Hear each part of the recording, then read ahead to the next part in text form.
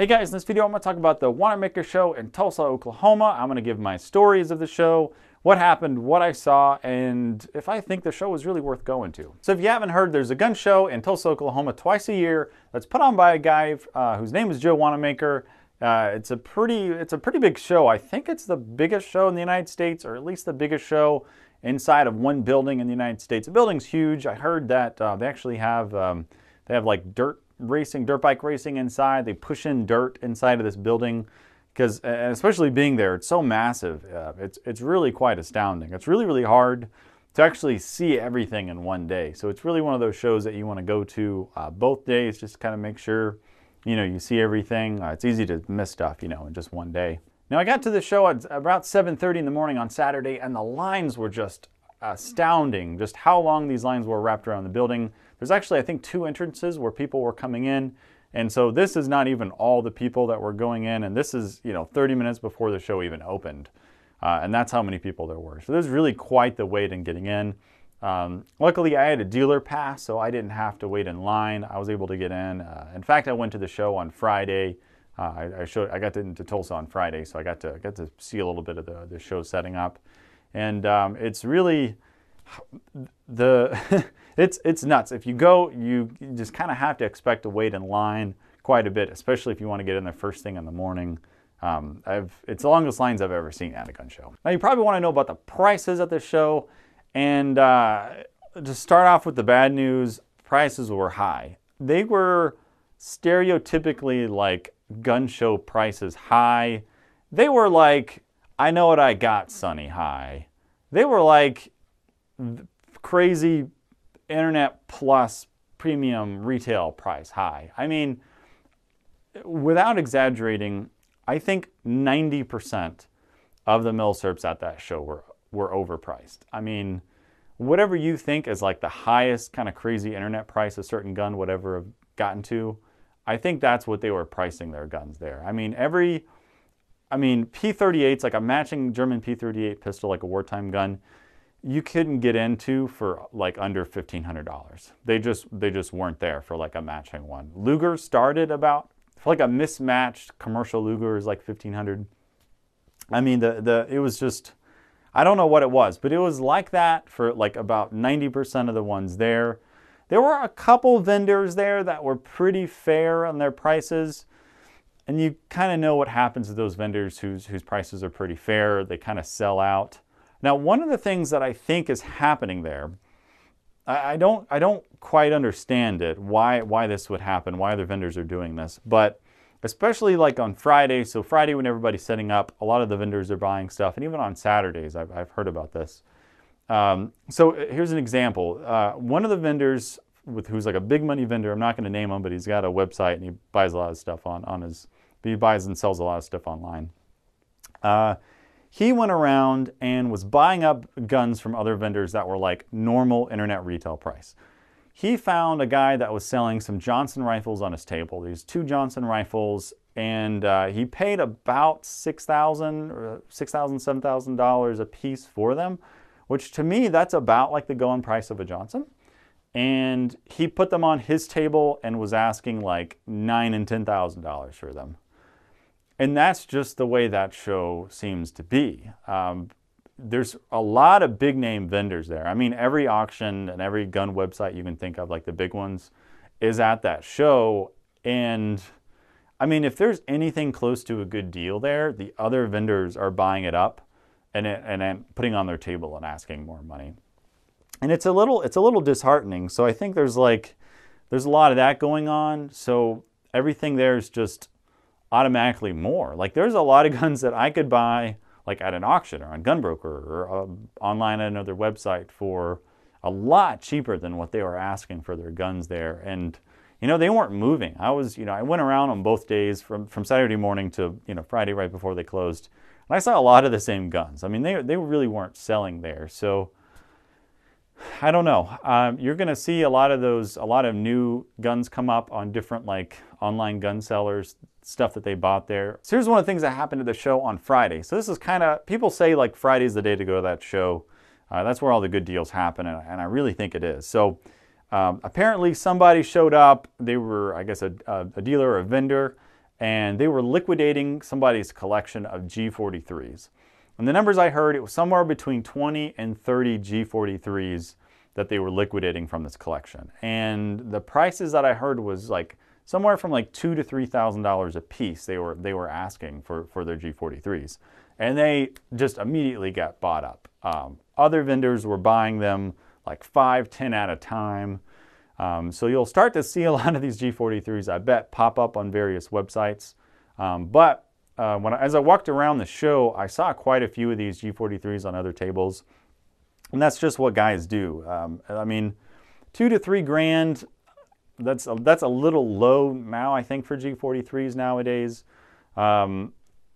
So like they just bought them and then put them on their tables and marked them way up. The lowest price one there was like $3,800, and I think one of the most expensive was around $5,000.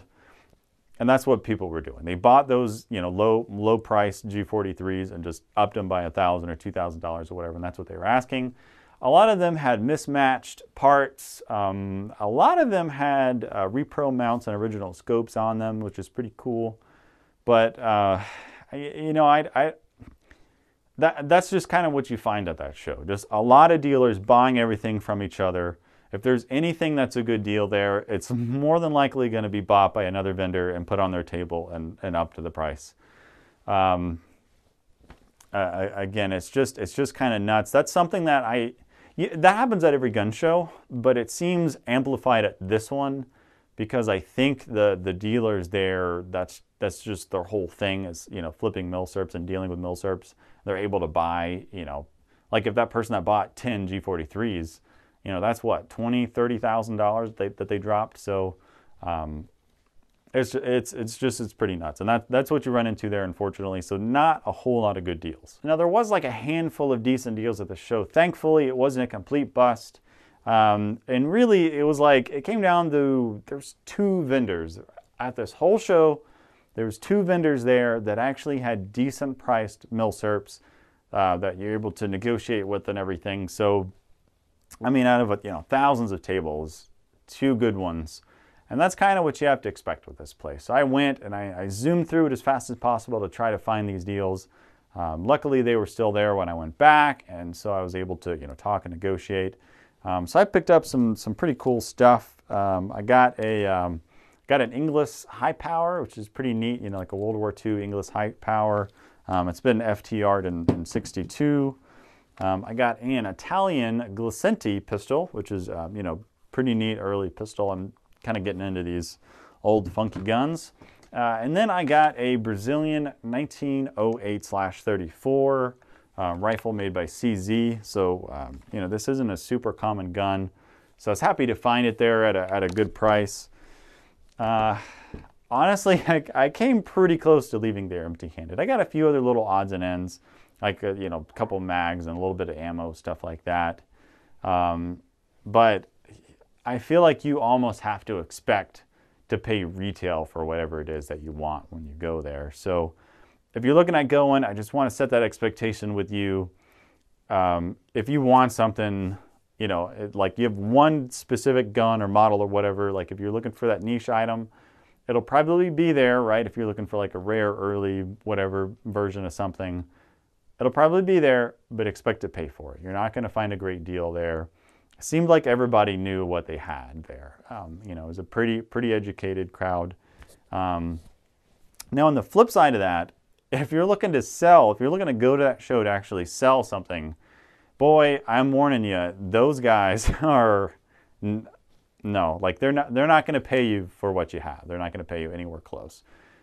Typical of gun shows, right? Everyone's got to have a profit margin and everything, but I've never seen it that way before. I mean, you could show these guys like a mismatched P38 and they'd want to give you like $500 for it, or they would just hand it back. They wouldn't even be interested in it at all. Like, oh, it's mismatched. They'd hand it right back to you. So like your stuff has got to be kind of primo if you're looking at trading it there and getting anything close to what it's worth. I mean, really, especially if you're going to be walking around selling it, I don't think I'd recommend you bringing something, especially like a big rifle or whatever there, and trying to sell it. It's going to be pretty hard. Of course, people sold quite a bit of stuff there. It's not like it's impossible, but I don't think I would do it, not after my experience. Like, there was a guy who had, a story. There's a guy who had an Inglis high power on his table in a case, and he wanted about $3,000 for an Inglis high power. But when somebody offered him an Inglis high power on a trade deal, he offered that person like $500 or $600 for the same Inglis that he had in this case for $3,000. That's just what you're going to run into there, and it's insane. And I mean, it's like that with a lot of these guys. So, kind of sound like a negative Nancy here, but I mean, that's just that. It is what it is. There, just be ready to have that. Really, I think it's one of those things where cash is king. Bring cash there. Don't expect them to have ATMs there. There are quite a few ATMs, but I'm sure they ran out. Just a high volume of money is being turned over there. So cash is king. Bring your own cash, and money talks. Now, if I had to grade this November 2021 show, I think I'd give it like a B-. I mean, there's a good turnout of vendors and everything. If you're just wanting to go there and spend an afternoon or whatever, like I mean, if you just spend an afternoon, you're not going to see it, but just a fraction of the whole place. But if you wanted to like spend a day of it and look around and just see some cool stuff that you'll probably never see anywhere else, it's good for that. You'll see a bunch of cool, rare stuff, a lot of really expensive stuff. So it's cool for that. If you want something, you're going to have to pay top money for it. It's not really a great show to get good deals at, unfortunately. It can be done, but odds are you're not going to get any great, fantastic deals there. You can find what you're looking for, most likely, but you're going to have to pay for it. So that's kind of why I'd give it a B-. I'd give it like an A, maybe, if there's more deals. If there's good stock, there's great inventory at that place for milsurps. Like you just about every type of milsurp, most common ones that you could be looking for are going to be there. If there wasn't a good turnout of milsurps, I'd give it like a C, something like that. But I'd say like a B-. The vendors, I talked to somebody else who was working there, and he kind of described the show as being like weird. Like it just kind of felt weird. And I kind of got that vibe a little bit too. I don't know what it is. I don't know if it's this post-COVID world or something like that. But it was an interesting show. I recommend going just to kind of hang out with guys. You'll meet some cool people. There's quite a few good eateries inside the place. There's like 10 different types of eateries just all inside of this one gigantic building. So you'll have a good time. So if you're looking at just having a good time and maybe not spending money, go ahead. Especially if you live close to it, I think it's a must-to-go-to show. But like if you live far away and you're gonna have to, buy a plane ticket there and everything, if you have a lot of costs involved with going, and maybe you're looking at getting a good deal to help kind of absorb some of that cost, it's not that kind of show. I don't think. So I hope this helps you decide if you want to go to the Wanenmacher show in the future.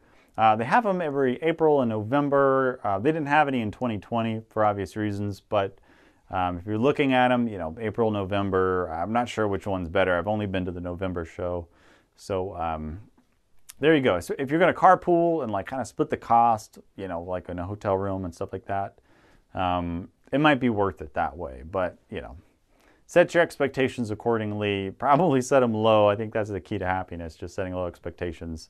When it comes to gun shows and stuff. But thanks so much for watching, guys. I appreciate it. Let me know what you think about these types of videos. I appreciate your feedback as always, and I'll see you next time.